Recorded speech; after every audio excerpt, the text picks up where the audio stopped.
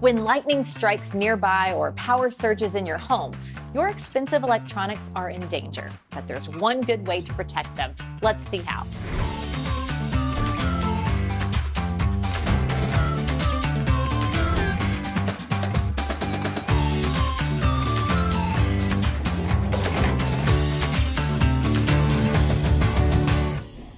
Lightning strikes and other power surges can send a charge through your home's power supply that can damage sensitive, expensive electronics and appliances.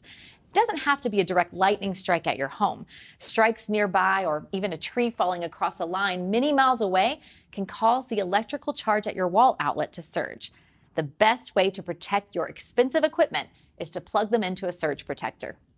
Hi, I'm Carrie from EPB, and this is a power strip, not a surge protector. This is a surge protector. Well, what's the difference? Well, one can protect your equipment and one can't. So let's learn more about the two. A power strip is only intended to expand the capacity of a power outlet. They aren't really rated for the type of surges that can damage what's plugged into them. A surge protector, on the other hand, is specifically designed to provide ample protection from damaging power surges. A good surge protector can cost $30 to $50, but compared to the cost of replacing computers, TVs, and other expensive electronics that may not be covered by insurance, it's worth it. But with so many on the market these days, it may be difficult to know what to look for and which type to get. So let's talk to a leading expert on the EPB Energy Pros team, Wayne Cagle, to find out more. Hi, Wayne. Hi, Carrie. Okay, Wayne, tell me, what should I look for when purchasing a surge protector? Okay, the first thing you need to look at is the Joules rating. And the Joules rating is telling you how much energy this surge protector is going to withstand before it will fail. Okay.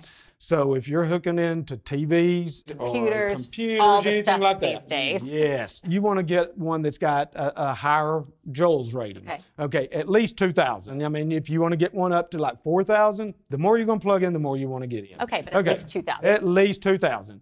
And also you want to get one with a GFCI on it. And what this does is the surge protector will sense if there's a short circuit, and it will turn everything off, and this can stop from you having an electrical fire. Okay, how long do you have for that to happen, for everything to get turned off? This is immediate. It cuts it off immediately so it doesn't go anywhere else in the house. Okay, so 2,000 Joules rating and GFCI. Anything else that I should consider? Yes, if you are working from home, you need to get an uninterruptible power supply.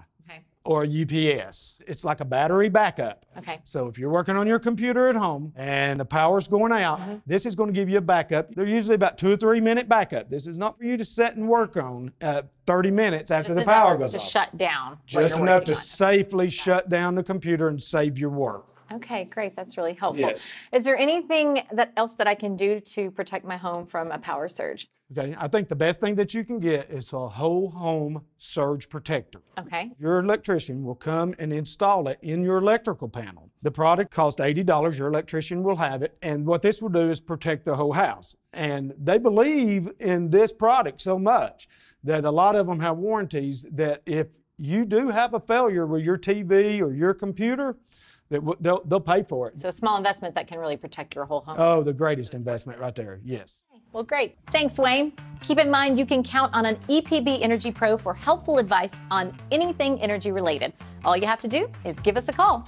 And be sure to watch our other videos in this series for more insight into your home's energy. Thanks for watching, and we'll see you next time.